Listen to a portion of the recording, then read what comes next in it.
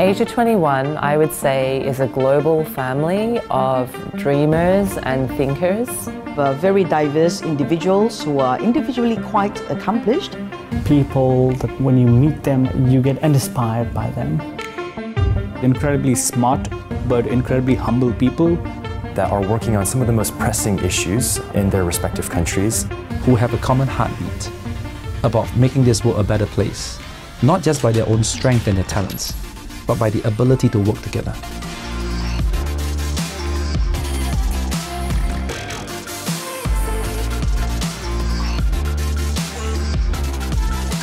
It provides this catalytic platform where they can come together, form lasting friendships, learn from each other, and collaborate to address our shared challenges.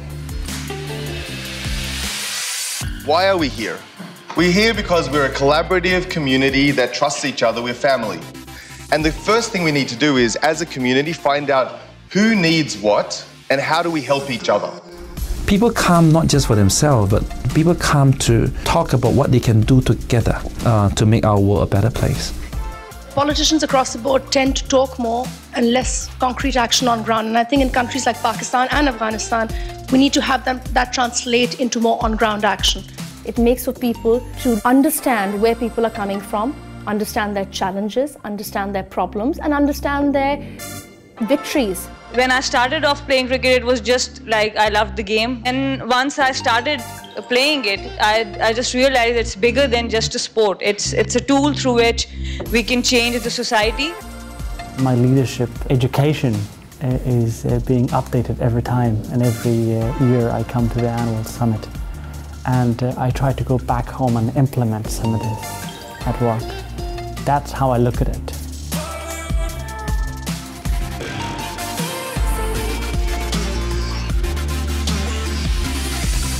The mayor of LA is the Asia 21 Young Leader. Ambassador of Afghanistan to Australia is an Asia 21 Young Leader. They are ministers, Oscar winners, social activists, and I can go on and on. These are all Asia 21 Young Leaders. They're all part of this network. I am Asia 21. Mama Asia Viseka Sangidane Tata Asia 21. Asia 21. Ma Asia 21. 我是亚洲阿亚本人。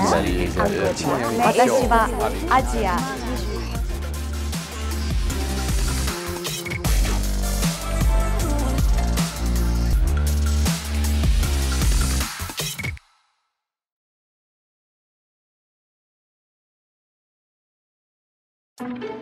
You don't need to be a celebrity to be a podcaster. What you need to be is a storyteller. Someone who thinks in audio because you want to create an experience for your listeners. Like using music to make a point. Or planning the story arc of multiple episodes. Or taking a 2-hour interview and distilling it to 20 minutes of key insights. If this sounds nerdy, well, it is. We talk to experts who can nerd out about a topic, and we get nerdy about production too. I'm Mark, and I can make people sound like they're in a car,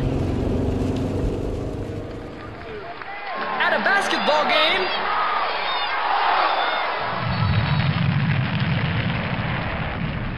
even in outer space. Carl here.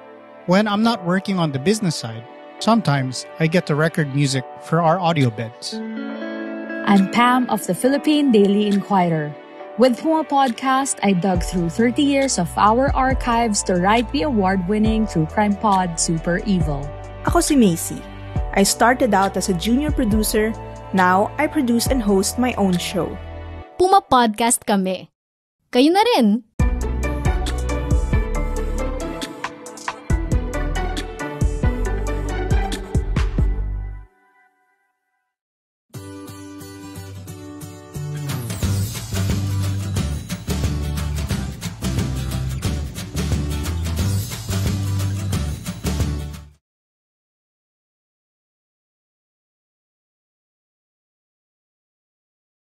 Hello po, kamusta na kayo? Ako po si Robbie Alampay ng PumaPodcast.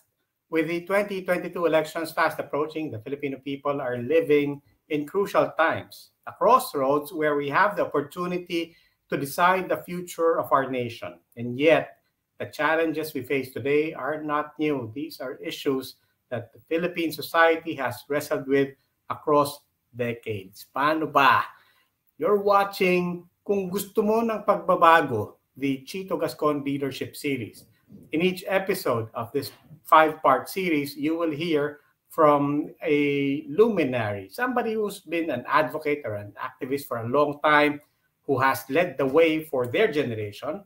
And then you'll also hear from a panel of young leaders, young change makers who will discuss the challenges we face today. To set the tone of today's discussion, we'll be hearing from, well, wag na nating tawaging luminary. Oldie na lang daw. He's been involved in human rights work since his student days as a paralegal at the University of the Philippines College of Law. Immediately after becoming a lawyer, he volunteered for the Free Legal Assistance Group, or FLAG, the oldest human rights lawyers network in the country. He is currently the regional coordinator for FLAG Metro Manila. Everyone welcome Attorney Tedde. Thank you, Robbie. Magandang araw. And maybe I'd like to introduce myself further as someone who's a PromD. You know, I studied high school and graduated from a Jesuit school in Cagayan de Oro in Misamis Oriental, the bailiwick of Nene Pimentel. And even then, you know, in high school, I learned early on what the issues of the day were. Even in that remote portion of Mindanao, you know, I learned from my teachers, both the Jesuits and the non-Jesuits, what social injustice was all about. I started to read about this concept of, you know, food blockades and hamleting in Bukidnon. And, you know, my very young self at the time, you know, full of curiosity, was intrigued about what these issues were and what I could do. And so I entered the University of the Philippines as a PromD activist in 1982. The burning issues of the day then at UP were tuition increases, the US bases, and of course, the Ninoy Aquino assassination during the last days of martial law. I joined my share of rallies on those issues, but you know, I never cared enough about the issues, perhaps, as to join a political party and to even run for office. I was content then to just lend my voice to the already loud crowd shouting against tuition increases, a higher government subsidy for the UP, the removal of the US bases, the resignation of Marcos.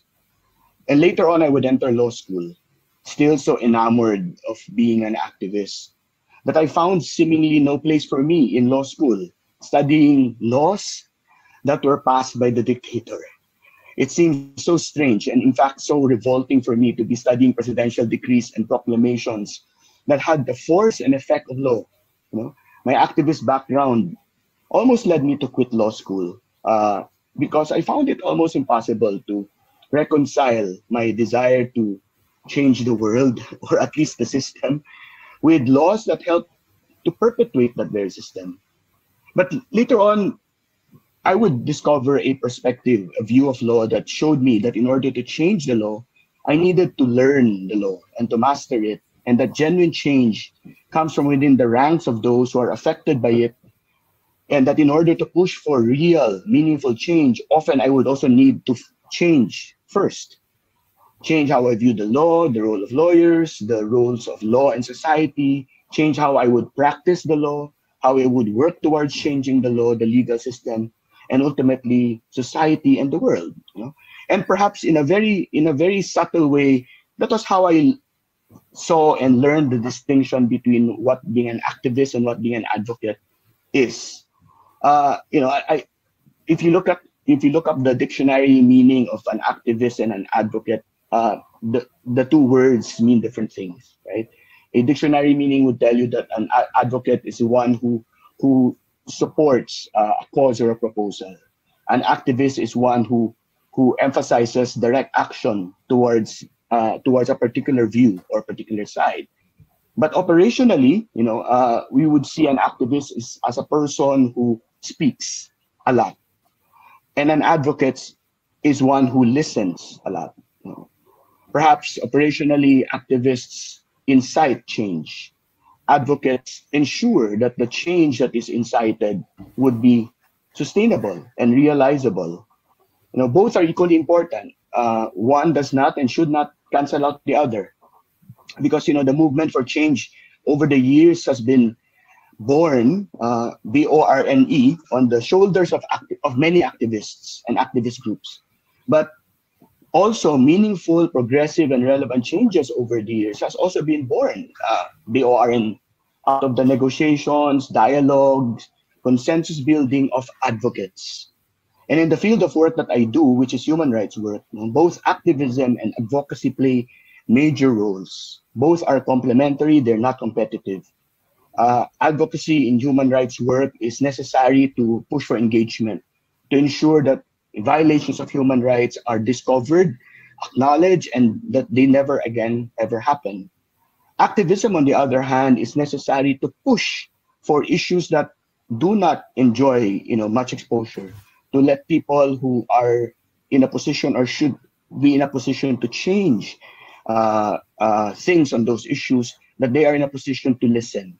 So again, activism and advocacy would go hand in hand in human rights work. And I learned this early on, not in law school. They don't teach that in law school. I learned that outside of law school, even while I was still studying law. And I got involved with many groups that allowed me to continue to be an activist on many issues, but also taught me to become an advocate for many specific issues. Robbie mentioned earlier that the first time we met, it was because of an interview that he was doing of me in relation to the first case involving the execution of Leo Echegaray, the first person to be executed under the lethal injection law in the Philippines. And that particular experience of handling his case taught me a lot about activism and taught me a lot about advocacy. That activism, while important, has its limits.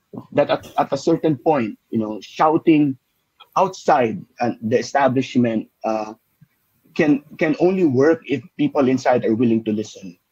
But that advocacy becomes essential when you're already inside the room and the person who is supposed to change things is already there, about to listen.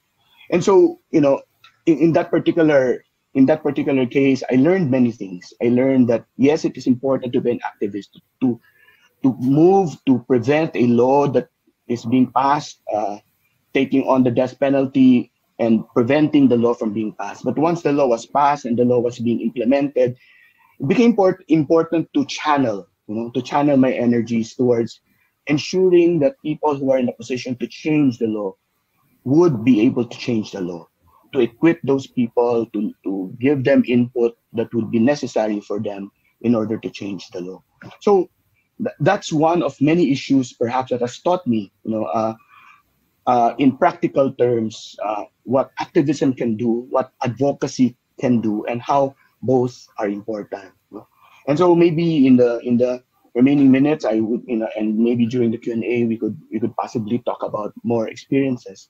But I'd like to end with a short anecdote, and also some practical reminders of based on my experiences of both activism and advocacy, and allow me to frame them within the remembrance of someone whose life we are celebrating, the late CHR chair, Chito Gascon. My most indelible memory of Chito Gascon was of this bearded tisoy with huge glasses and an amazing fluency in Filipino, who would always end the national anthem with a raised clenched fist. In my last year of college, he was running for chair of the UP Student Council, which he eventually became, leading his party to a near sweep of the seats that year. That year, of course, was also the year that led to civil disobedience, called by Cory, the Friday Yellow Confetti rallies at Ayala. And Chito was at the forefront of that. He, of course, would later on become a member of the 1986 Constitutional Commission, a member of Congress. Later, I would meet up with him again at the College of Law when he became a student, when he enjoyed possibly the the strange distinction of possibly being the only law student to have written the Constitution he was studying in first year. In the course of our professional lives, Chito and I would have many opportunities to meet up and work together. The last of which would be a manual for human rights investigation for CHR investigators. He and I would meet many times, and during those encounters, I would listen to Chito, this firebrand activist of his nagkaisang tugon days, leading rallies of students, and I would listen to him, and he would, his passion would not be diminished, but I could see that his passion was already being channeled into a more productive avenue. His advocacy for rights promotion, his advocacy for education, his advocacy for sustainable reforms in human rights protection. That was what he was very passionate about now. And that I think was what led him to become a really good leader, one of the possibly the best chairs of the CHR we've ever had. And so I think he is one of the best examples of a person who can both be an activist and an advocate and be good in both roles. I'd like to believe that both of us were able to evolve from being activists to becoming advocates for key issues that we thought were essential towards ensuring a regime not only of law but also of justice, of fairness, of dignity, of compassion, and of equality. And so, in keeping with this theme, of the more senior passing on to the younger, allow me to end by sharing some insights on activism and advocacy and how to be both successfully. Limang bagay lang, no? The first is choose to take part, right? It's a personal decision. It's a personal decision. No one else can make it for you. And because it is a personal decision, it should come with a conviction of what you believe in and what you put your faith in. The second would be hear, decide, and act. Activism and advocacy both require this. Hearing, not just listening. Deciding, and taking action. The third would be to incite, which can be a dangerous word. Inspire, which can be an even more dangerous word. Educate, and move. Activists and advocates should be able to do all of these equally well. Incite ideas, inspire many, educate more, and move those ideas to realities. The fourth would be to teach and to train, to pass on the knowledge, to pass on the skills. And that's one thing that I saw Chito being very passionate about, mentoring his young staff at the CHR, mentoring people whom he had never met, ensuring that the systems and the structures he put in place in CHR would continue beyond his lifetime. Right? And the last would be, open your mind, learn continuously. Chito was that way. He was curious. He had a lot of ideas. He was a brilliant guy, had a huge intellect, but he was always open to learn. His mind was always open. And so activists and advocates can and should never stop learning. Our mind should always be open to learn more, to adapt to the situation, and to change, even as we ourselves move for change. No? Madali lang, choose to take part, hear, decide, act, incite, inspire, educate, move, teach and train, open our minds, learn continuously. So, kung gusto mo ng pagbabago, madaling tandaan, CHITO. Maraming salamat po. Okay. Maraming salamat, Ted. That reminds me, one of the inspirations here really was, as we said, Chito, but also one of his favorite things to share. He said, kung gusto mo ng pagbabago, you need, and he would share then the parable of the stone cutter. Diba? And he said the stone cutter, found on the rock. He would be alone. This is the lonely guy who goes up to the mountain, faces a big rock. He knows he has to cut it, and he takes a small stone and he pounds on the rock, and nothing happens. Keeps pounding, nothing happens. But he has that faith, he has that confidence. He also has that knowledge, diba? That it will take more than 10, it will take more than 100, maybe on the 1,000th, maybe the 10,000th, that rock will crack, that rock will break. And then he ends with this. He says, So what made the rock break? Sabi niya, it was not the last strike. It was every strike that made the rock break. So I know you had that line at the end, but I did want to ask you, no? So, yun ang ano ni Chito, no? Kung gusto mo ng pagbabago, then have that kind of stonecutter's faith. Ikaw, I just want to revisit that again. Complete that sentence for us. Kung gusto mo ng pagbabago, ... ano? Umpisan mo sa sarili mo. It starts with that decision that you want change. And if you decide that, then you will take the necessary actions. Yes, I've heard Chito say that many times. So in our discussions, at the time we would also talk about the possible reimposition of the death penalty. And I remember I one meeting in his office where he would drink his Coke, and then he would we would talk about the death penalty and how some of the people who were pushing for the death penalty really didn't know the basis why they wanted the death penalty. And I remember I mentioned the image of Sisyphus pushing the rock up the hill and only to have the rock roll down over him. And that, as if on cue, sinabi niya yung parable na yan. Sabi na, Ted, tandaan mo, di ba? Hindi yung huling palo ang bibiyak sa bato, kundi yung patuloy na pagpalo. So the decision to start, to move for change, the personal decision to say I want change, is what will possibly lead you, me, for example, to steps towards encountering that rock that stands in your way and to keep striking it. So kung gusto mo ng pagbabago, umpisa mo sa sarili mo. Start with that.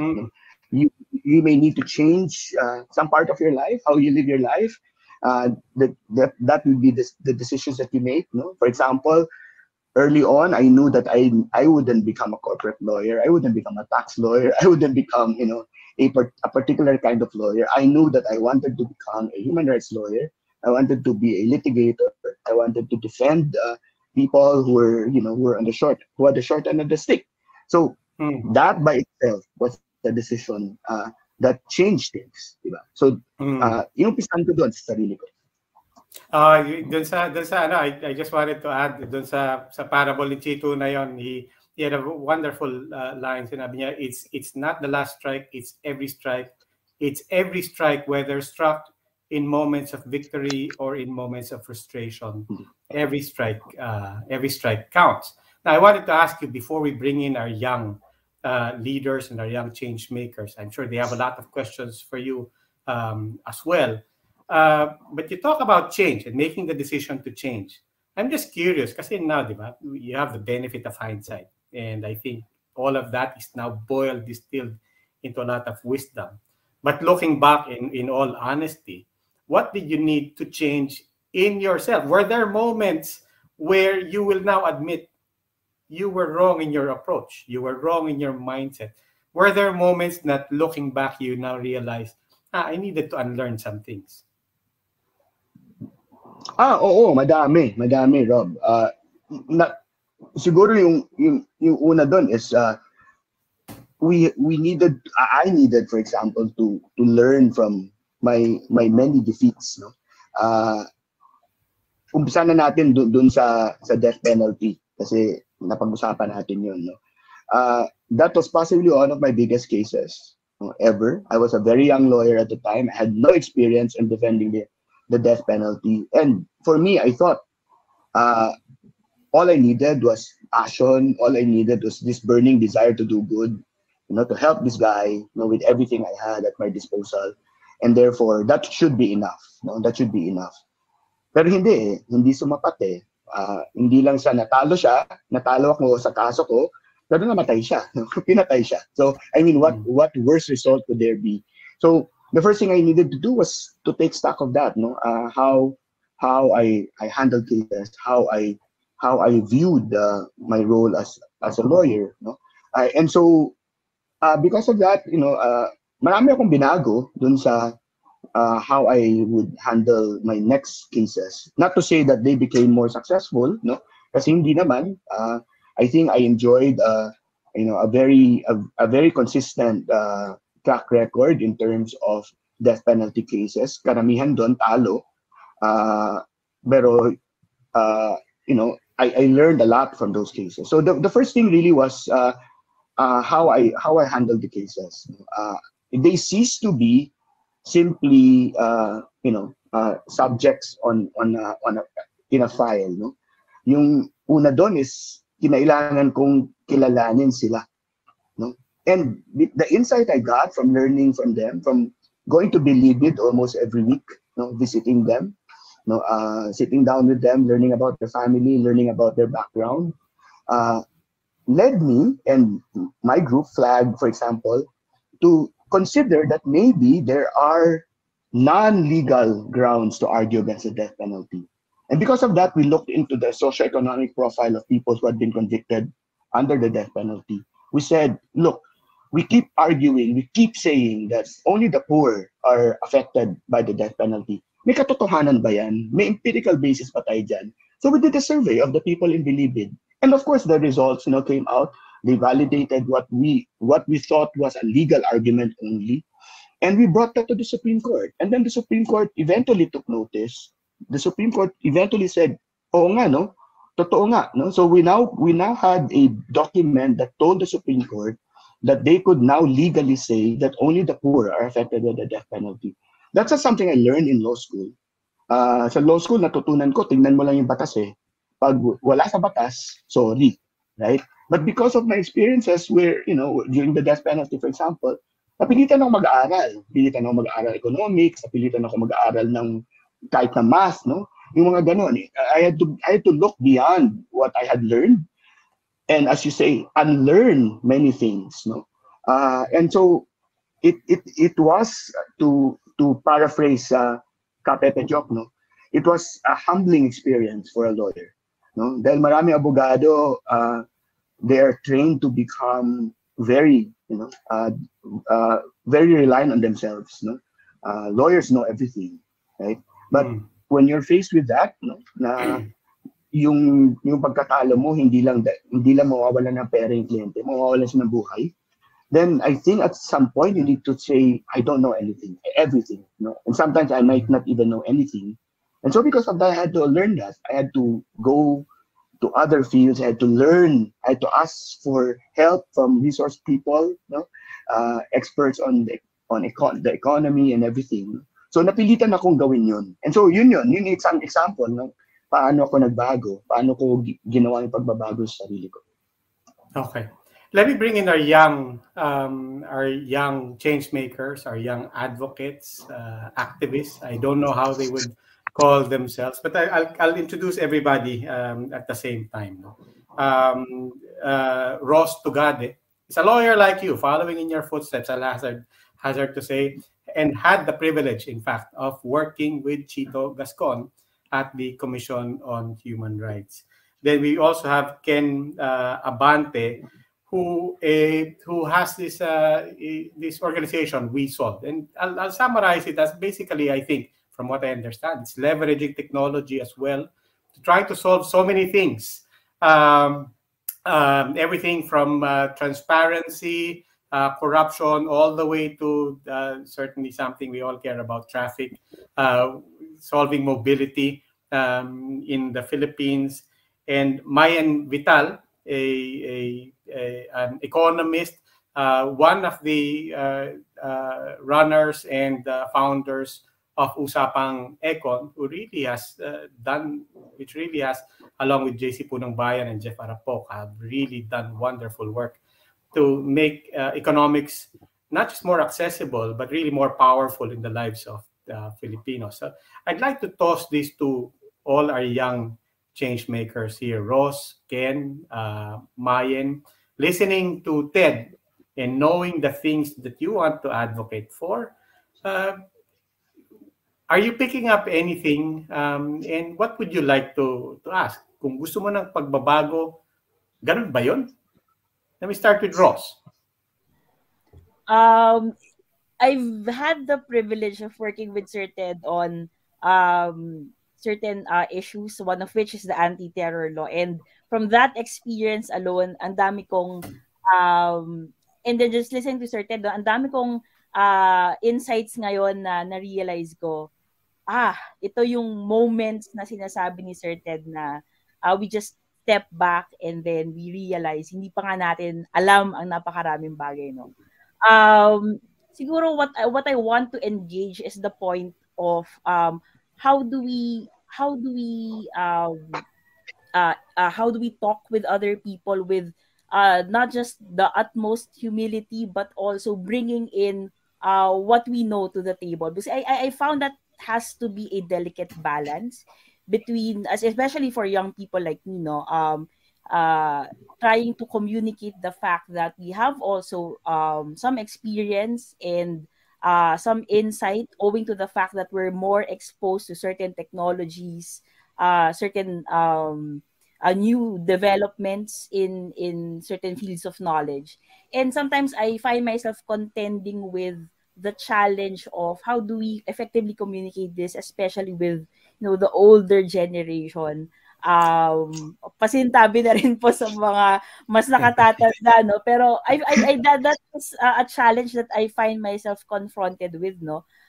Not just with the personal dynamic, but also within myself. Sometimes I find myself lacking the confidence to assert, no? Assert the fact na kaya ko namang i-discuss tong certain point na to, and I think my ideas have some weight to them, and sometimes siguro nauunahan ng hiya, nauunahan ng kaba, pero sa tingin ko in my experience, and I saw that through me working with experienced lawyers in important matters, na if I want to assert certain ideas that I think would contribute to change being triggered in a particular field or in a particular topic, ayun, kailangan talagang lakasan yung loob at maniwala dun sa capacity mo to trigger a conversation. So that's something I want to engage, no, with Sir Ted, and perhaps also with my co-panelists. How do we effectively communicate our ideas and to believe in ourselves constantly that we can be effective agents? That's Ross, if I may, you're talking not only about the confidence, not just of youth, di ba? But also the confidence of your education, di ba? Parang pinag-aralan ko to, di ba? Nag-invest din ako dito. But on the other side of that, just to be clear, you're also talking about balakid din yung mga nakakatanda. Di ba? Parang, and maybe even our culture, di ba? We don't always, I mean, you have to differ, kahit na alam mo ano. But let me phrase that to Ted. Ted, do you have that experience? I mean, is that a universal and perennial truth that when the youth want to engage, there is an obstacle of at least, well, if not an obstacle, at least there is something to be bridged between generations first? Yeah. Yes, actually, I experienced that myself many years ago, and I find it a little strange now that sometimes I'm on the receiving end na, no? Na-realize ko na ako na yung nakakatanda, no? Dati ako yun na ako yung pasaway na laging sugod lang ng sugod. Ito yung gusto ito yung tama ito yung, as Robbie you said, no? Ito yung pinag-aralan ko no? So, how do you bridge that? I think in a very practical way, no? I've learned that comes from developing a relationship, no? Mas madali kasi tanggapin ng someone who's on the older side, no? Someone who thinks, for example, that she or he remains to be the sage, no? The guru in terms of everything in relation to that topic, particularly when it comes to the academe, no? Mas madali kasi pag kakilala mo, no? Kasi doon nangyayari yung konting respeto, di ba? Kasi siyempre kung hindi mo kilala, mahirap, no? And so what I tried over the years, no, is to try to develop a relationship. Na you can start with just a simple professional working relationship. Later on, makikita doon sa relationship na yan na okay, may konting tiwala na ito doon sa gagawin ko o sinasabi ko. May konting respeto siya dun sa opinion ko, no? And because people differ, no? I have absolutely no problem with that, no? And I think Ross knows this very well. Dun sa kaso na sinabi niya dun sa anti-terror law when we worked together. In fact, I was the one who suggested, no, to the team na not many of them knew Ross. I said, no, I have this person that I have in mind, bilis sa international law, matindi sa research, no, magaling magsulat, no, can we bring her in? And they said, sige, hindi nila kilala, sight unseen, yung iba hindi nila kilala si Ross, brought her in, and you know, I think some of them she had never met outside of the Zoom, di ba? And then later on, kita mo yung respeto kasi may relationship na na-build, no? Kita mo yung respeto na binibigay nila sa opinion ni Ross, no? And so I think that comes out of that Yung ang pinakamahirap kasi pag halimbawa resistant at hostile, no? Mahirap talagang banggain yun. So when I was working as a very young lawyer, my senior partner, the partner for whom the firm name was whose name belonged on the firm name, no? Matigas din ang ulo niya. So pareho kaming matigas ang ulo, no? Nagbabanggaan kami.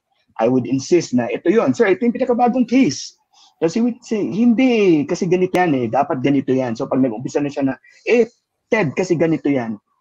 Tatahimik na ako. Alam ko kasi walang kwentang banggain siya dun So I would just let him talk. Then later on I would say, pero sir, okay ba na I send you something in writing? Okay lang ba basahin nyo? Then kung ayaw niyo pa rin, then let me know. Diba? Then I would write it down. I'd send it to him. Then later on babalik siya.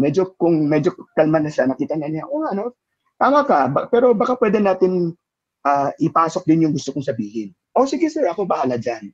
No, yung ganon. So there's a way around that. So, but I know that it is a struggle, particularly in the academy, where the traditions, no, the hierarchy is the seniority is everything. No, I am not a very firm believer in that. No, in fact, I cringe when people call me Sir Ted.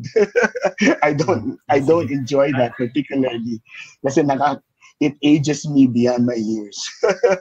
but it also creates an artificial relationship, di ba?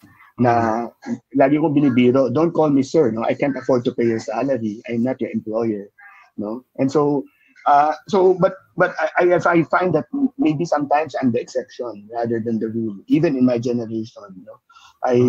I tend to be more open to newer ideas from younger people, no? I like working with my former students, no? Who many of whom are very accomplished already, even more accomplished than I am. And so sa akin walang problema yun no? But that's because I learned that early on, working with different people, no? Younger and older. Okay, you spoke about the academe when you talk about, there are things na kailangan ding banggain din, or hindi makailangan, but inevitable binabangga mo rin. So let's get a young academic in trouble here. Mayen, we're not just talking about human rights, we're talking about change in general. Let me start with prompting you about Usapang Econ. Diba? What was the need? What was the challenge? What was lacking? Why did you start Usapang Econ? Okay. So let me first connect or try to pick up a point that I got from Ted when he was, relaying his journey. I feel that, some people just have that innate ability or innate knowledge of what they want to do, of what changes they want to make in the society. And our group noticed that there's actually quite a few people, or parang there are only a few voices that usually, surface and do these things or try to enact change or enforce change. And then what we realized is that because information is really lacking, so a lot of people don't know what's happening, or if not, they have less of an information on both sides of the story. So that's actually the very point of Usapang Econ. We want to educate more people so that they can be engaged, and then they know what sort of issues they want to be engaged in and what sort of changes they can do. Because I think I think it's not just about, I mean, we're not expecting everyone to be as great as, you know, luminaries like Ted, Chito. I mean, yun nga parang each of us can do our own little ways. We can do little changes together. And we want to inspire people that just by the very small job of voting for the right person can actually make good changes. Of number two, of you know, calling for accountability in your own local officials, local governments, just by the fact that you are really trying to understand what sort of policies this government is adopting, and then, you know, trying to discuss with fellow people, fellow students or your family members about these issues, so that you can perhaps exact for, I don't know, better services from the government. You know, these are very small things that each of us can do. So, yun nga I guess our point is that economics is very technical. It's so jargony. And siguro dahil pinag-aralan din ni Ted yan when he was doing, actually natuwa ako doon na sinabi mo na you went back to the evidence and then really produced the numbers to show that, oh, this is, it's very skewed towards people who are in a certain income group. And that's what we want to do din just to make sure that there's social justice, there's you know, inequalities are addressed. So with Usapang Econ, we're bringing these jargons down to a level where people can really understand, so that they are knowledgeable about these issues, and so they can see that actually, you know, the things that policymakers, economists, academics are talking about are something very relatable to them, and so they should really try and engage with all these conversations. Over to you. Ted, this just reminds me, nung in the olden days,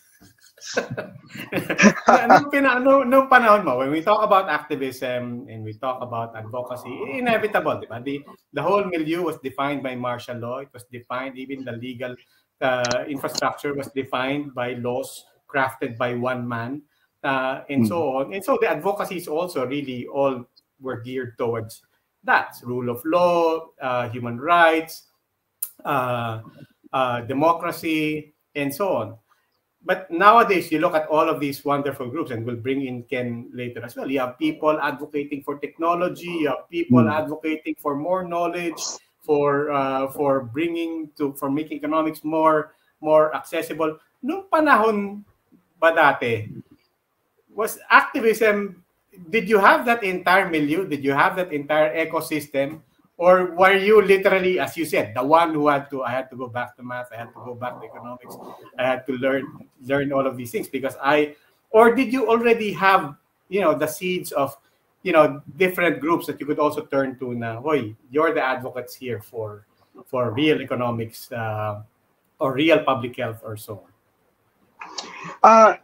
Actually, tama yun, masyado malawak yung field, but during the time that we were in college, for example, towards the tail end of martial law leading to 86, I think the priority really was focused on really just getting rid of Marcos, ending martial law.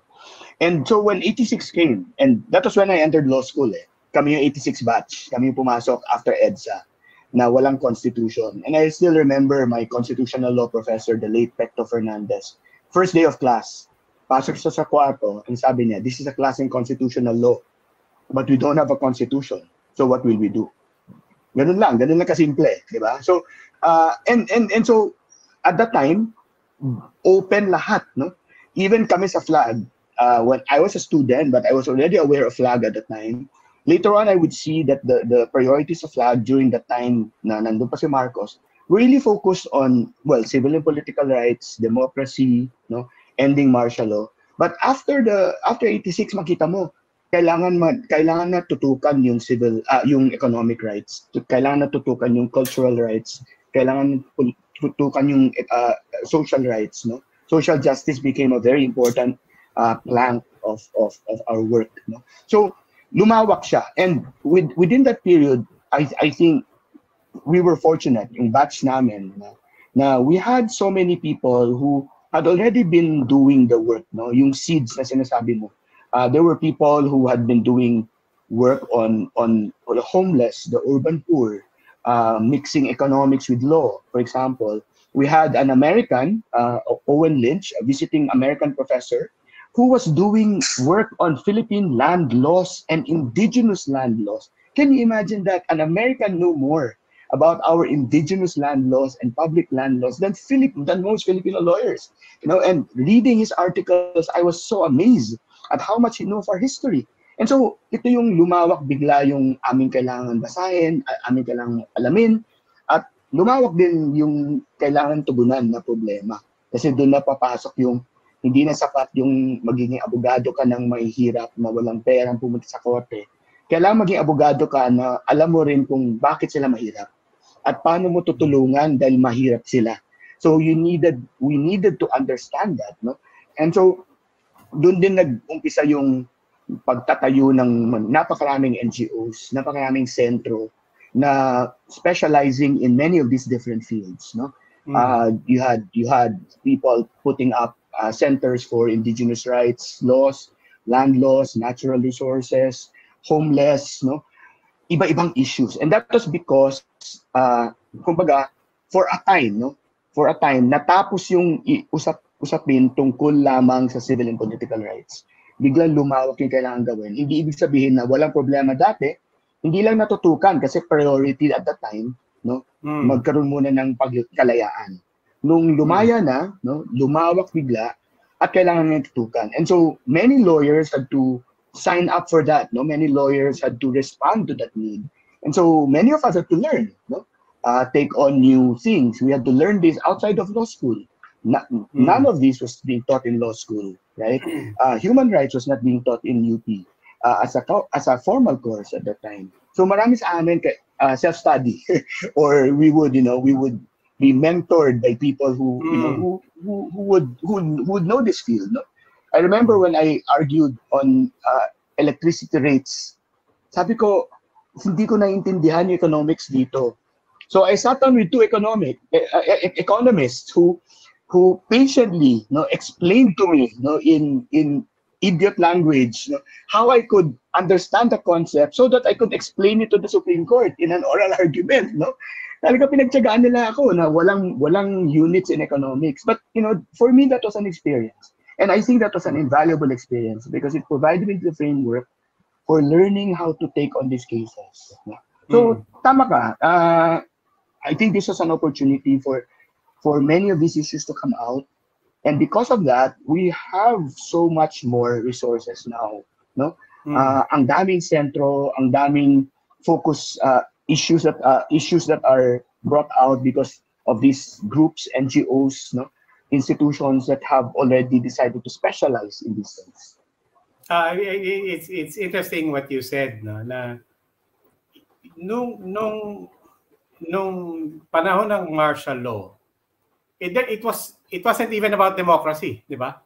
The first cause was freedom, di ba? And freedom encompassed everything, and was also distilled down to one enemy, di ba? Yes. But eventually, as you go into people power, you actually had to then bring it down, not down, but you had to take it from freedom to human rights and democracy. And then you had to disentangle human rights and democracy. Yes. And people forget in this slow march to whatever you want to call this particular point, you go from human rights and democracy, then you talk about good government. I was telling somebody, actually, good government, narinig ko lang yan nung binuo literally yung Presidential Commission on Good Government. It sounded funny to me. I had no idea what that meant. Then you go into governance, then you go into transparency, then you go into all of these things, and then now, you have 1,000 flowers that have bloomed, many that have specialized in so many different fields, no? But as society hopefully progresses, maybe it's an indicator of change when people feel empowered and as well as directed to specialize in something because they know other peoples are holding down the fort as well in other areas. I want to bring in particular now Ken Abante. Because one, he brings in, this is a field that obviously was not there during martial law. Technology, the power of technology, how that empowers all of the different causes represented in this panel. But Ken, I want to focus on your name as well, the name of your group. We Solve. And I think generationally, it reflects, di ba, parang a change in mindset. Di ba, parang napaka-positive naman ang attitude mo. Eh dati, lahat ng mga organisasyon is founded on a problem. Di ba? Karapatan, task force detainees, di ba? Agrarian reform, everything is founded on a problem. Your name is anchored precisely on an attitude na we will solve, we will give solutions. Do you agree with me? You think generationally, do you think there's a change in mindset in activism, or if you don't call yourself an activist, in advocating for change? Do you think that generationally there's a different attitude today? Actually po, most of my mentors are also from the older generation who have taught me this attitude as well, this unwavering faith in the power of collective action. And when we say we solve, we don't mean we're going to parachute into your domain and into your village and say what your solutions will be. It's not just problem solvers, but most importantly, including problem owners to the in the process of making collective solutions. So yun po, I think that's the philosophy with which We Solve was born, and I think I learned that from mentors and from. I come from Bicol. I grew up in Naga. I also knew how Mayor Jesse Robredo ran Naga, and I saw how Naga improved, and I became, awakened. Namulat po ako doon sa kakayanan at posibilidad na pwede palang maging ganito yung politika.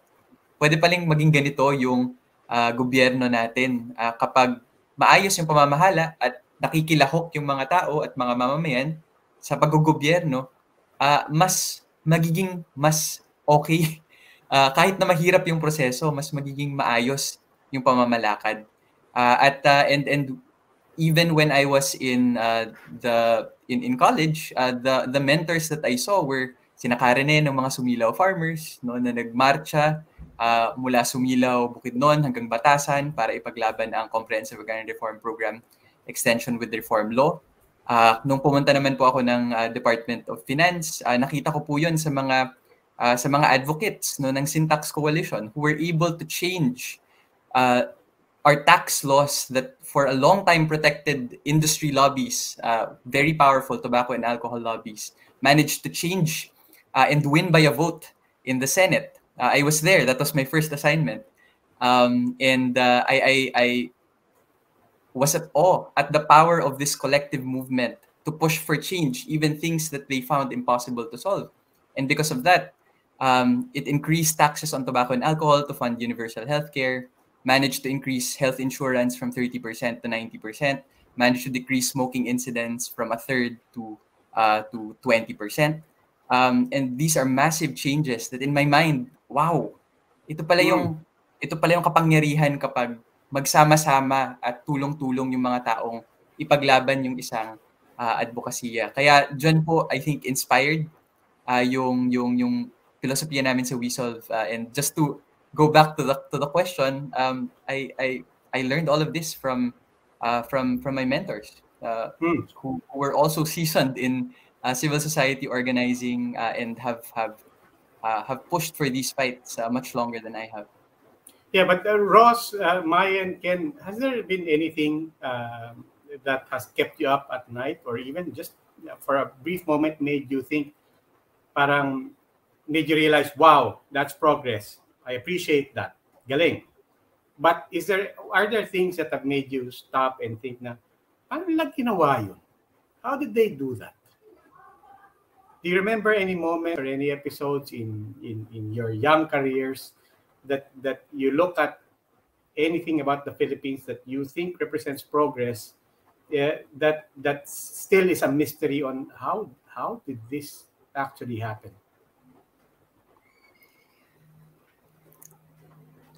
Can I? Baka po can I volunteer? I think yung one mystery, although it's a very wonderful mystery, is ito pong grupong na form nung nangyari yung pandemya. It was May 2020. And I think at that point there was a massive public transport crisis. Government basically said, public transport will not be allowed. And I think at that point there had been movements that were forming around commuters' rights, but in some mysterious fashion, all of these advocacies, all of these advocates and activists, and commuter groups and labor unions and rights advocates and even faith-based groups came together to form You Move as One coalition, which is a coalition which we support in WeSolve, but really.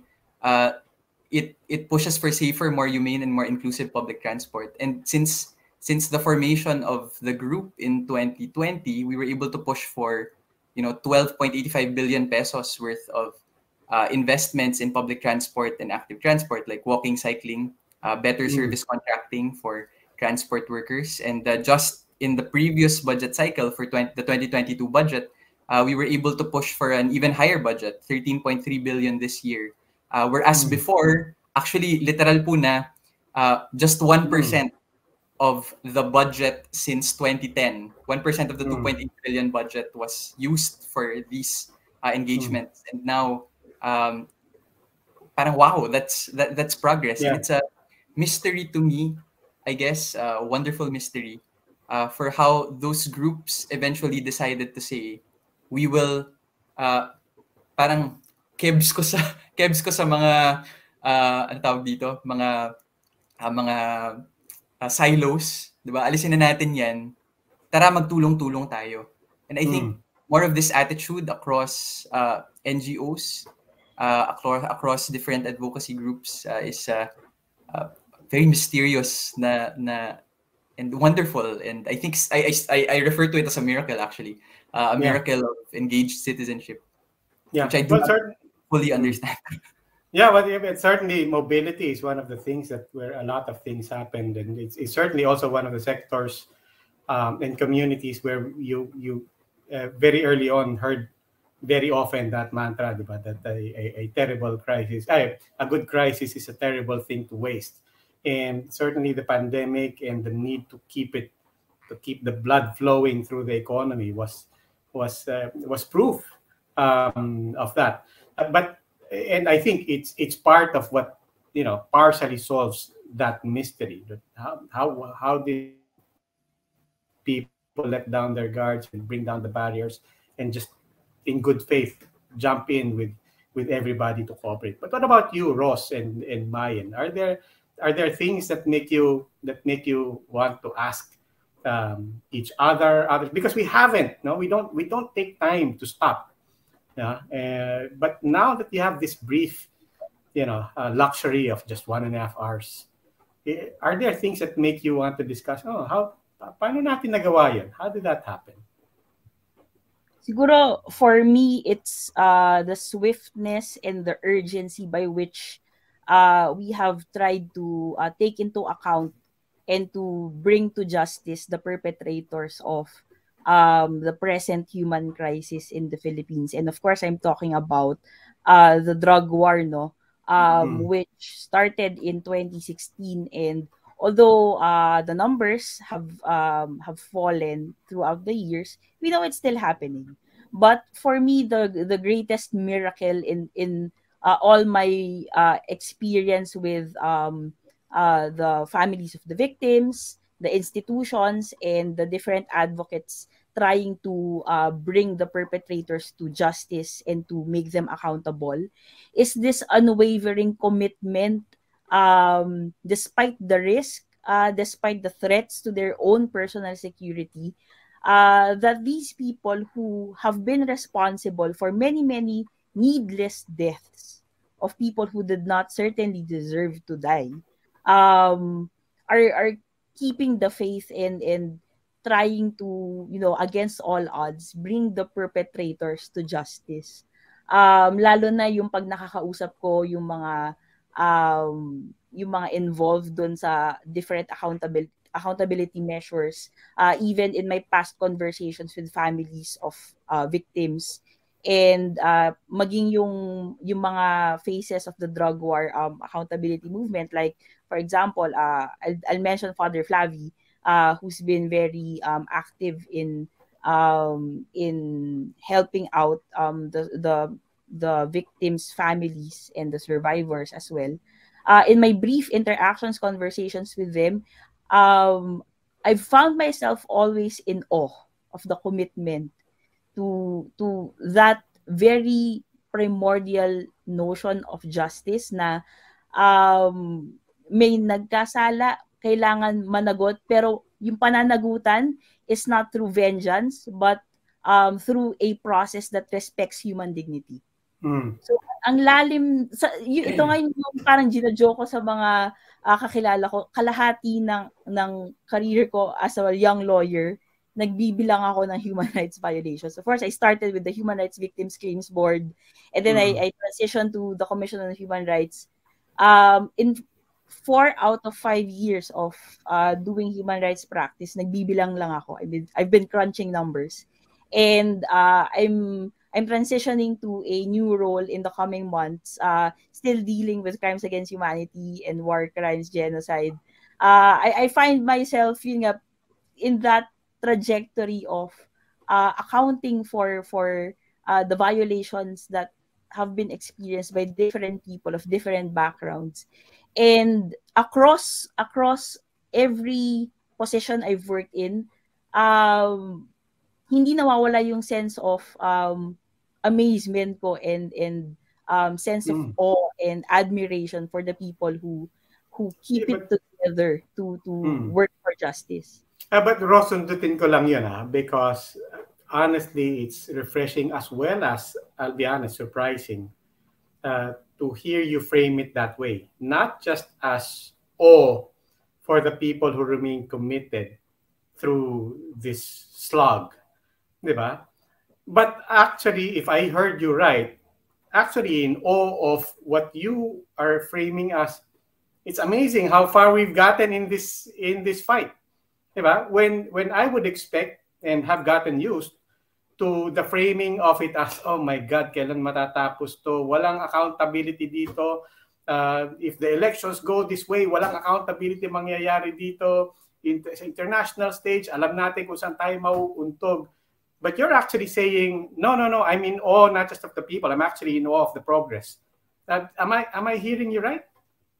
In terms of trying to, well, to borrow Chair Chito's words, pounding the rock in with the gargantuan prosecutorial challenges, bringing them into account, especially in the international level, ang daming naging balakid, and continuously ang daming dinadalang balakid before us, human rights advocates and people working on this particular topic, this particular issue.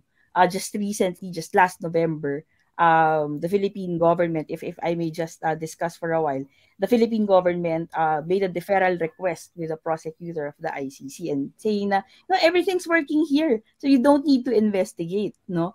And that for me was, was an indicator, was a reminder again of the work that we have done so far, na parang nakita na nila na meron talagang serious efforts to bring them to account. So they are becoming rattled by this process. But, of course, I wouldn't call it as a finished project. No?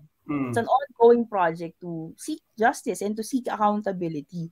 Siguro I guess it's my youthful sense of being naive na andito pa ako sa point ng career ko, I'm thinking na ang dami pang pwedeng gawin. There are a lot of creative ways to bring them to justice and to make them accountable. But as it is, I'm trying to look at the process in a sense na I'm learning a lot and I'm learning from the people that I work with. So because of that, I want to learn more. I want to learn more, and I want to push it further. No, and I certainly don't want to diminish your confidence, though. I'm not one to try to qualify your but I want to ask Ted before I ask Mayan to jump in here. Pero Ted, nabanggit ni Ross, her sense of optimism, and you've seen a lot of struggles, di ba? Pero most recently still accessible to this generation. If you take the example, a smaller example, you would think, but no less tragic, the Ampatuan Massacre, taking more than a decade, and yun, parang literally nagmamatayan na yung mga tao and you still don't know, I mean, the progress it took. And then to look at, one objective way of looking at it is you look at the drug war, you see the thousands and tens of thousands of deaths in the first 2 years. That really has dropped off, has slowed down. Not to say it's no longer a crisis, but the numbers do certainly bear out that something's changing. And even in the language of government, even in the language of our representation in the international community, you do see that not just recognition, but they're being rattled, as Ross said. So, but tanungin lang kita, with everything that you've seen, not in these causes, but in activism and advocacy, Ross mentioned the word. Is her confidence coming out of, as she said, naivete, youthful naivete and confidence, or objectively, can you actually tell her, no, actually no, this is real victory. And if you look at all the other human rights struggles we've faced in the past, the truth is there are indicators that we've learned to do things in a much more effective and efficient way nowadays. I wouldn't say that yung optimism ni Ross is naive, because I myself have marveled at how far we've gone.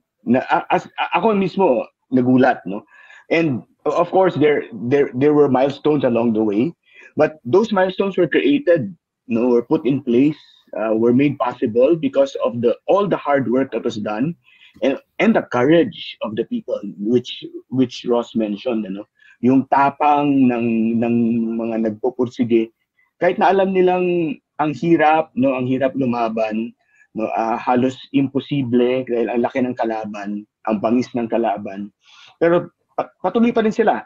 So I think I agree, it is cause for not just confidence, but really hope, that there will be change, along this line, and at such speed, siguro realistically, when the killing started, almost immediately after this administration took power, after the shell shock had worn off, many were probably saying in their minds, kailangan natin antayin mawala tong administration, then maybe we can start prosecuting.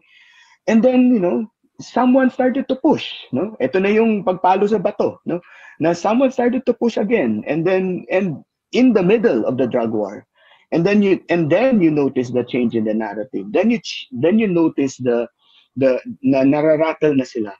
Then you notice the affirmative steps now being taken.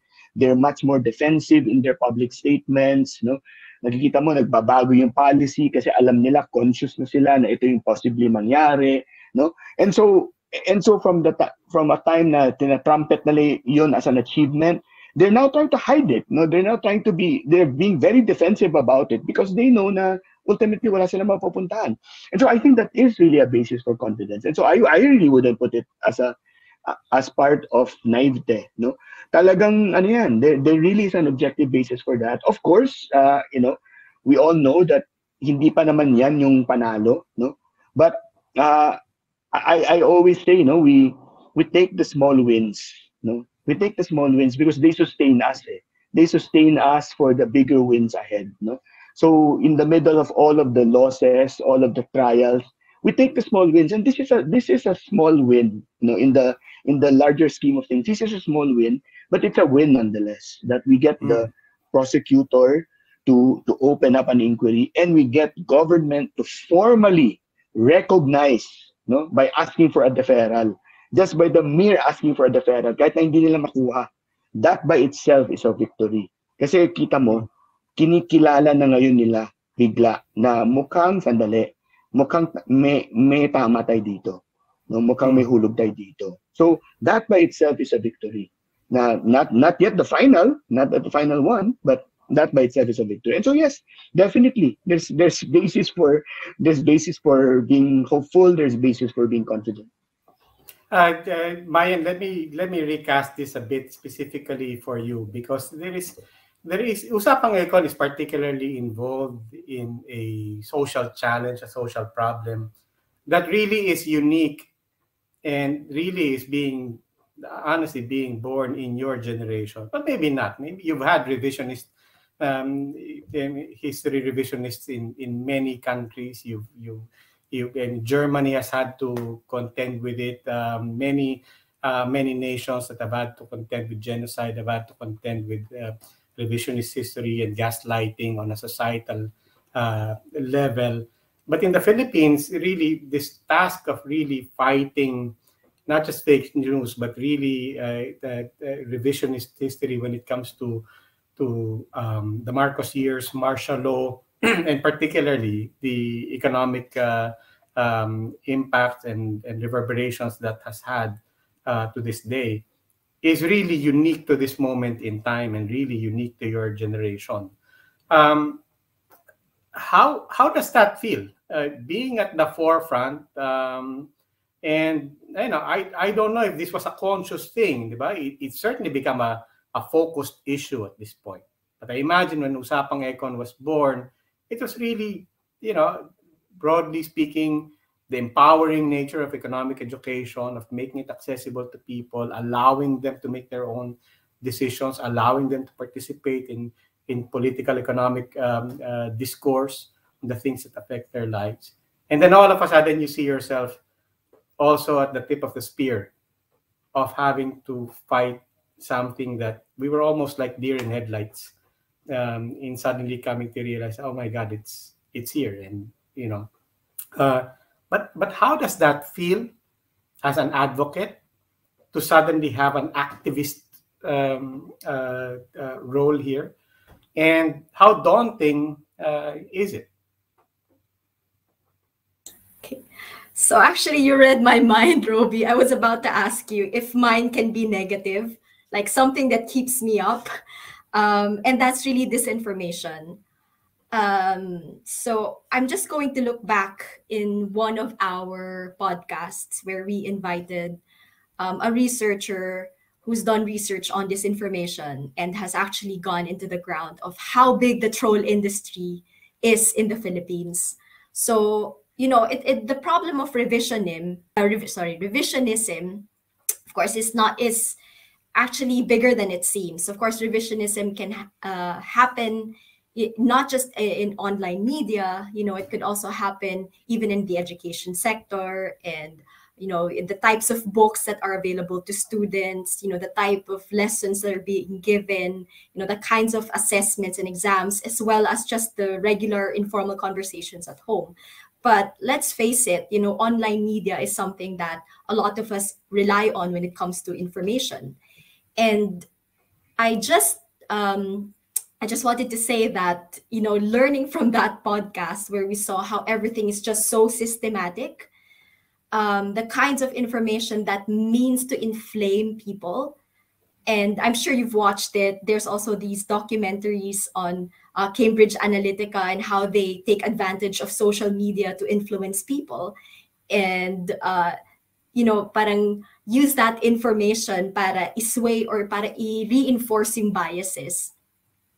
So having, learned all that, I think we are in a good position. Well, Usapang Econ is in a good position to try to right some of these wrongs. Of course, we're not an expert on many things. We can only touch upon, economic concepts, or at least discourses that relate to economics. And we've done that in our podcast on martial law.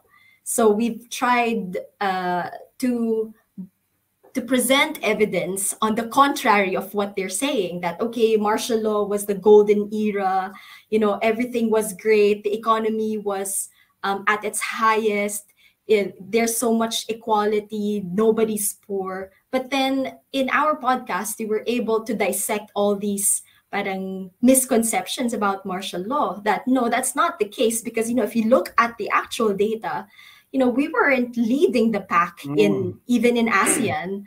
And in fact, what happened was, after martial law, it resulted in decades after parang lost opportunities, kasi nag-dip talaga yung economic growth natin, nag-dip yung per capita incomes natin, such that naglag tayo behind other countries. So that's one of the reasons why we're called the sick man of Asia.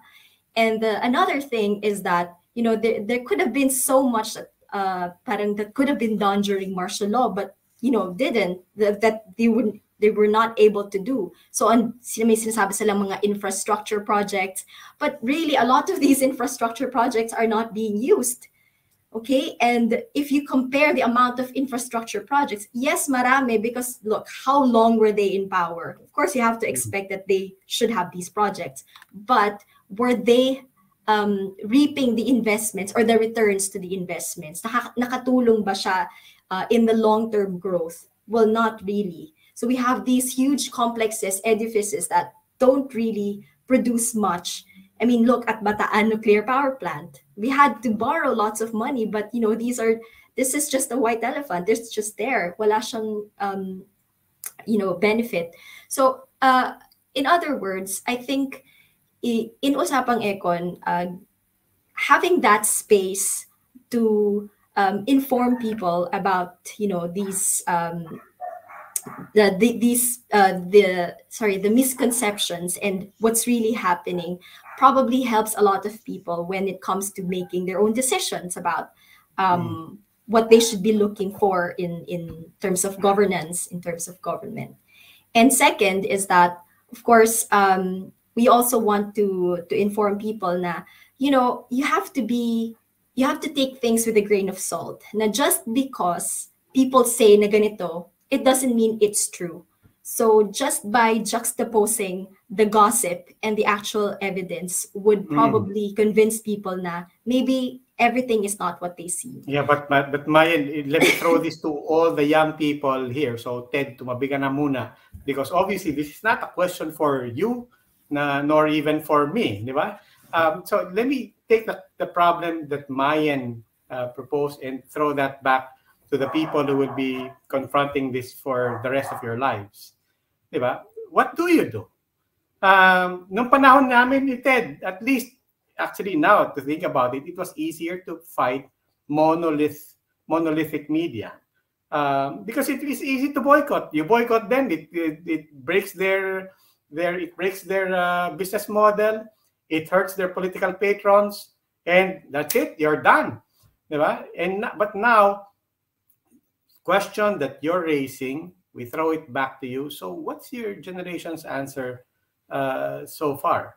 How do you solve a problem like social media and the disinformation and the fact that you have no control? Because Mayan, di ba, parang I'll just instigate it based on something that you said.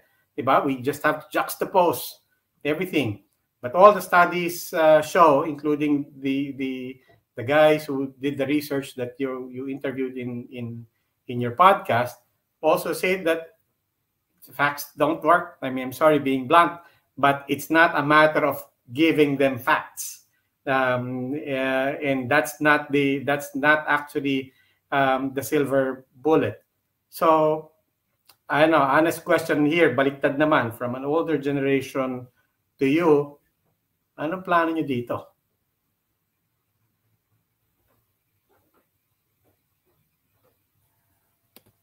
What a tough question, sir. Ay, bawal pala mag-sir. What a tough question, Robbie. Siguro, I just wanted to also, I super saludo ko sa I mean, everyone in this panel really, for really pushing hard on things that seem insoluble. I wanted to to preface my answer by sharing an experience also I had with the late Chito Gascon. Because when we were building the Martial Law Museum in 2017, he was the one actually who introduced us to the Human Rights Victims Claims Board, and he was instrumental in that in some of our early partnerships with the board. And when we were consulting for how to build the Martial Law Museum in 2017, we also consulted with the late Secretary Mon Jimenez, about how do you persuade people to actually I don't know, to how do you inoculate people from this type of disinformation? And prescient na siya, di ba? Vaccination na kaagad yung yung terminology na ginagamit ni Sec Monjay nung time na yun. And he was saying also the same thing. Facts are not enough. And it was important to go back to, parang first principles. And in his strategy somewhere, sinasabi niya, there's a certain point where you don't even need to name the word Marcos. Diba? Start with the first principles of why is it important to have democracy, diba? Kasi nakakasagasa yung pagiging diktador. And he was saying that, so that was the first insight that I got. Parang it was so important to go back to the first principles about why it's important to not have a dictatorship, and you don't have to talk about Marcos directly for people to understand those first principles. The second thing, I think, one wonderful student leader who we were consulting about this mentioned how it was so important to not view people as votes, but view people as people. At yung tiwala, parang babalik medyo, to a certain extent, parang babalik ulit sa first principles. It's what Ted mentioned a while ago, yung trust, yung relationship sa mga tao. And perhaps what's making this much worse, and what's making it harder to inoculate people from this type of disinformation is we probably lost touch with our grassroots communities. Baka dapat bumalik tayo dun sa mga sa mga relationship ng tiwala at babalik ka dun sa barangay, babalik ka sa pamilya mo, babalik ka sa mas first principles ng organizing, which is to focus on people's relationship and trust, and not people's votes. You don't talk to people to convert them to vote a particular candidate. You talk to them because you care.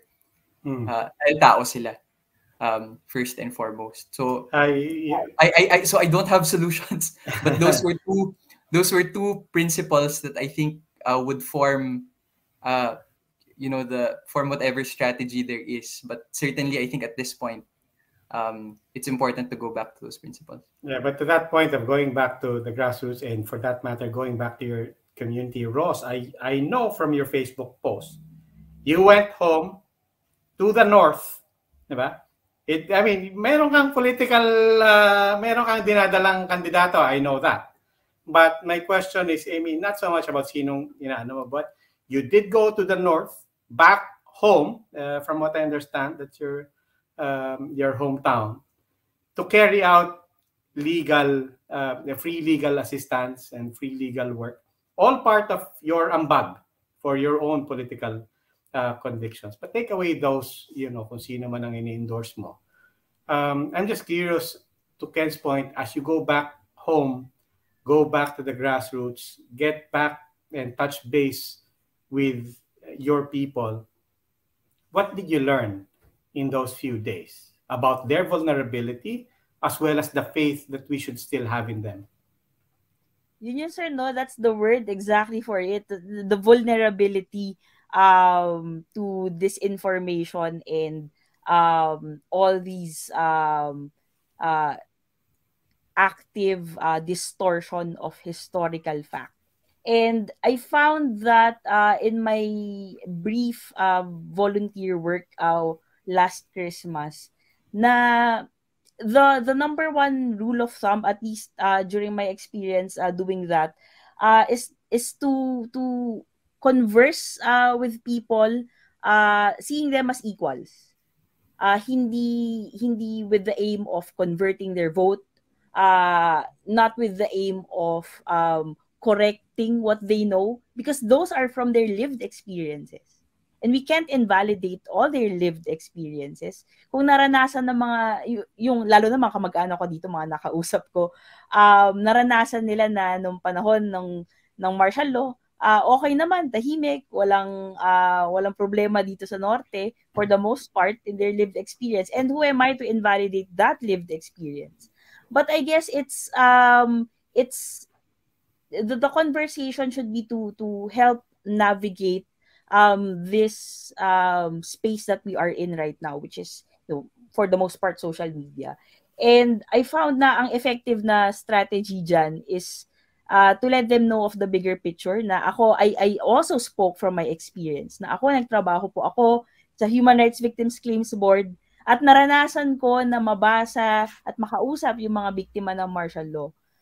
Hindi porket naging maganda yung karanasan natin dito sa Norte nung martial law, it's the same thing for everyone in the Philippines. And during martial law, ito yung naging mga narratives na narinig ko personally, nirelay sa akin, na naranasan ko, naiyakan na ako ng isang claimant kasi nalaman nila paso na yung claim nila, hindi sila nakapag-claim on time. And then every time I remember those things, the narratives I've read, it breaks my heart, no, na for some people, this wasn't real. This is part of fiction for them. And ang sakit-sakit na ako personally nakasalumuha ko yung mga biktima ng martial law. And even until now, it's parallel to my experience with the drug war naman, documentation and efforts at accountability.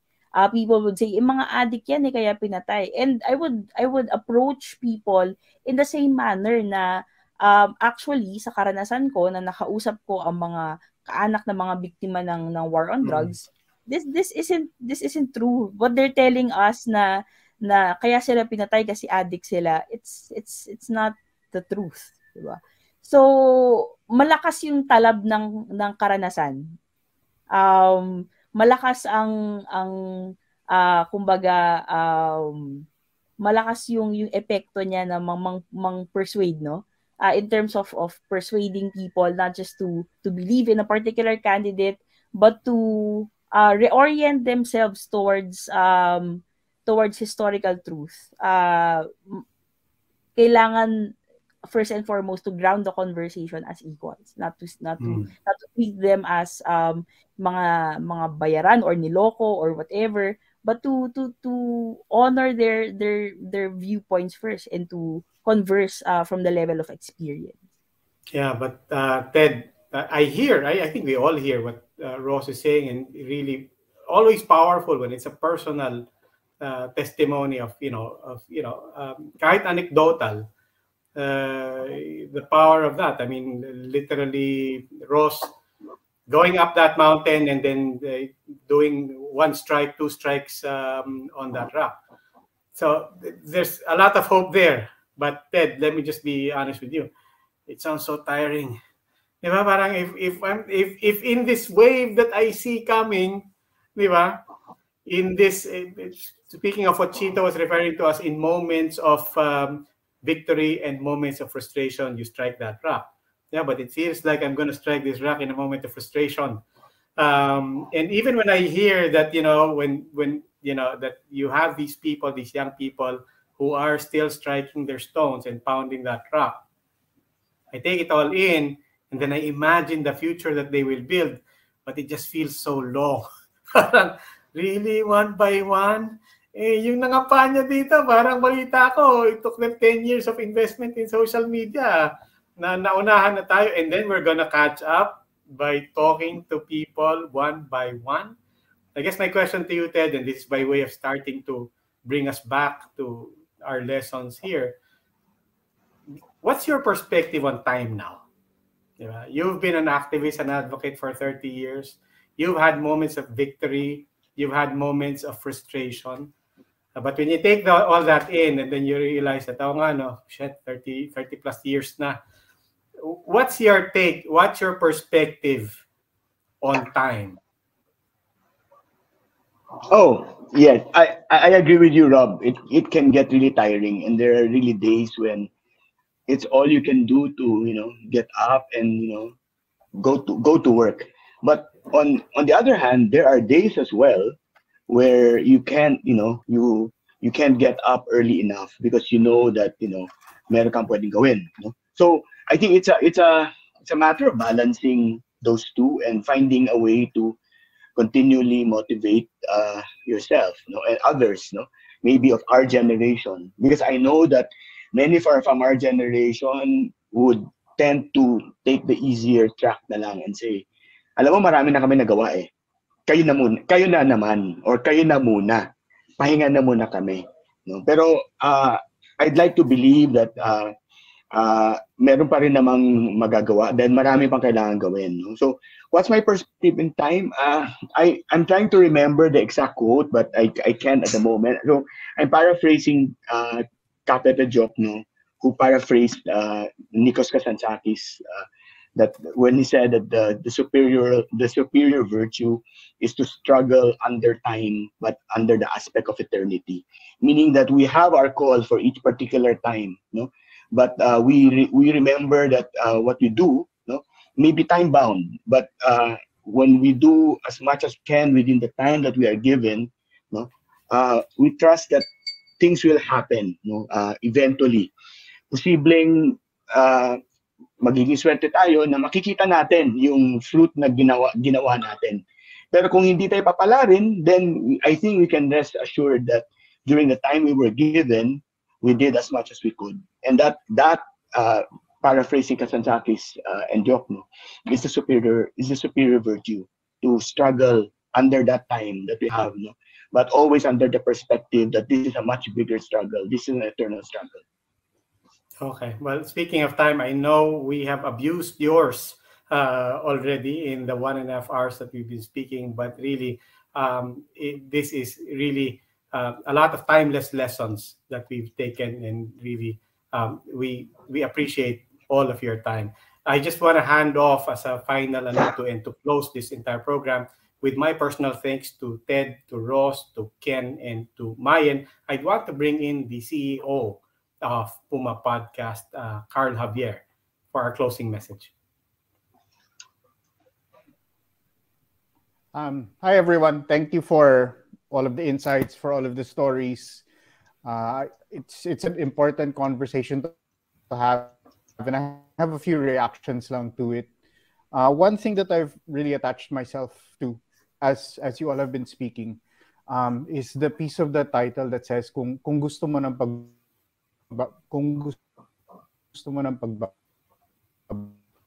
pagbabago, yung kagustuhan, because I feel that it was the experiences that you had lived through that it made it apparent to you. But what I feel now is when we talk to people, we forget, because we have that fire, we forget that the majority of people actually are kind of okay, medyo mas madaling sumunod sa status quo than to move towards change. And I was thinking, there are people who say they're fine, and as was mentioned, for example, yung mga tao na nagsabi na okay naman kami nung panahon ng martial law, or things were fine, hindi naman, and especially in the drug war, hindi ako apektado, or the okay naman sa subdivision namin kasi mas na-feel ko na safe. And bringing them to a thinking that there needs to be some kind of change. The people who are perfectly comfortable or benefit from a status quo. And the other is the people who feel totally overwhelmed. Yung sa dami-dami ng problema, kailangan ko sumweldo, dinadak ako ng HR kapag late ako ng 5 minutes office, those kinds of concerns, and then they're so tired, and then we turn around and we tell them, hindi, kasi kailangan natin labanan ito. And so I was thinking about those people and how this conversation might provide the initial steps for them to first start thinking about it so that they can take the first steps. And for me, the big step that I saw here, that we can equip the people who will start working for change, is the understanding that if you fight for change, it is kumbaga sa fighting, it goes into championship rounds. Walang one round knockout of change. And and to build a framework where it's a long game. You don't walk into a fight, you train for it, but once you have your training, it's still going to be a struggle, and you don't know when exactly it will end, and you might have to pass it off. Like, all of these sports metaphors can come into play, but this idea that change is something that is going to be difficult, right? And it's going to take so much work. And I think that we kept coming back to those images of putting work in and then handing that work off to other people, because you might not be the one who finishes this piece of it. So those are the key takeaways for me. So thank you, everyone. Thanks to our partners, Asia Society Philippines, YouthLed, and also inviting everyone to go to the PumaPodcast website, sign up for the newsletter, and follow this series. Hopefully, from this first stream all the way on to the end, we will have brought people to a point na gusto na nila ng pagbabago. Maraming salamat, Carl. And once again, we'd like to thank, on behalf of PumaPodcast, Asia Society Philippines, the Asia 21 Young Leaders, YouthLed, Bukas, am I forgetting anybody else? And everybody, of course, our panelists who joined us today. Tete, Ross Tugade, Mayan Vital, and Ken Abante. Maraming salamat po. And thank you to the family of Chito Gascon, for whom this series, kung gusto mo ng pagbabago, the Chito Gascon Leadership Series is named after, and whom we honor. Maraming salamat po. Okay.